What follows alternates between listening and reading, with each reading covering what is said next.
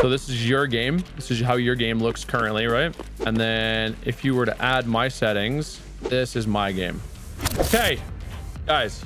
Listen very carefully. These are the best settings, and I don't mean kind of okay settings. These are without a doubt, beyond all reasonable doubt, the best settings you could possibly have for Escape from Tarkov. I've been playing this game for like 3 years, a little over 8,000 hours. My game's never looked so good ever in the entirety of my time playing. I want to give a quick shout out though to Axel. We took a little bit of his settings, influence with my settings, and then also a little bit of Knack settings. So Nakeem, thank you as well. There is still a way to uncap your frames, like when you're in the stash, like in the hideout, and also in game. We're going to start with that, uncap frames, then we're going to move into the actual game settings. So let's jump right into that. So we're going to start right here. You can do it overall for your global settings. That's what I do for mine, because I actually use these settings on other games too. But if you want to just use it on Tarkov, you're also able to do that. If you just go into your program, find Escape from Tarkov, you might have to add it if that's the case, and you just add Escape from Tarkov and then do all your settings via there. First things first though, low latency mode, you're going to switch that to ultra, and then we scroll down a little bit further. You can also change your power management mode to maximum performance. If you haven't done that already, you might have already done that. And then the really important thing, this is where the actual like uncapping of the frames comes in, vertical sync. You're going to turn that off. We're then going to go in and turn it on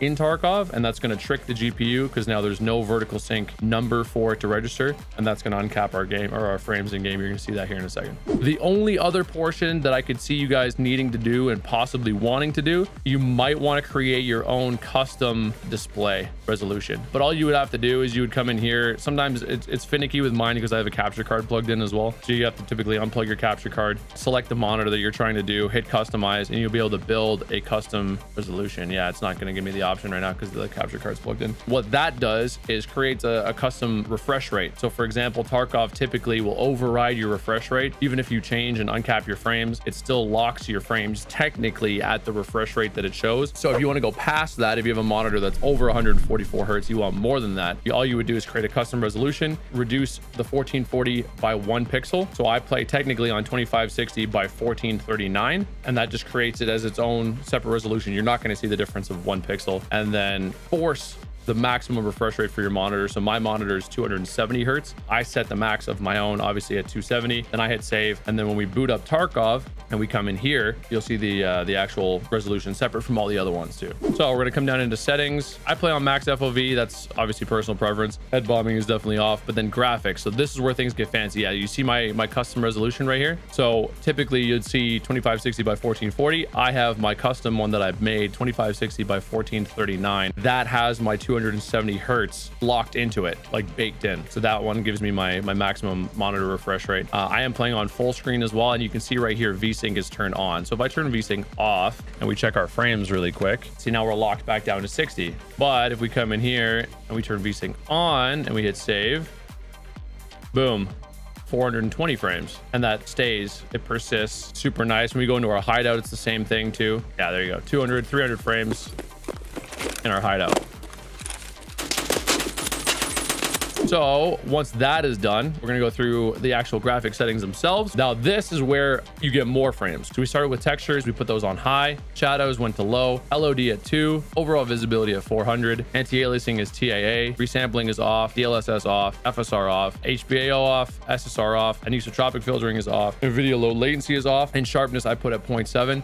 Honestly, anywhere between, let's say 0.3 and 0.7 is probably good. You don't want it to be too sharp. Obviously, if you're streaming it too, you don't want it to look too grainy and pixelated. And then MIP streaming is generally for like lower end PCs, so I don't run MIP streaming personally. You can mess around with it obviously if you want to.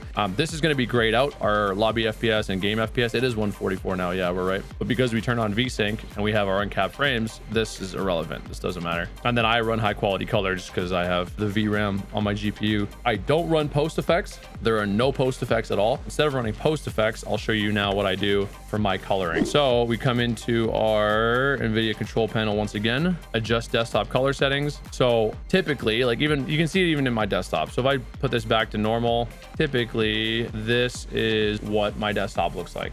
I personally don't touch brightness. I bump contrast up. Contrast is probably going to be the thing that you're going to want to tweak to make your monitor look the best as well. Everything else you can pretty much copy from mine one for one. Like I usually bump my gamma to like a 1.99. Digital vibrance, I like that little bit more color, especially now with painkillers removing all the color. So I go 100% on the digital vibrance, but then contrast, I put it at 60. Depends on how bright your monitor is. If your monitor you find is a little bit too bright, you might want to bump that up a little bit because that's just going to take away some of that white that you're adding in with the gamma. Well, you can really see a difference there. Yeah, if I pull contrast out, you can see how white it gets. But yeah, so usually for me, for my monitor, 60 is perfect. The blacks look black. Don't really see too much of that white film. Let's do a little before and after. Let's show you guys exactly what those things look like in game. Okay, so Hi, YouTube.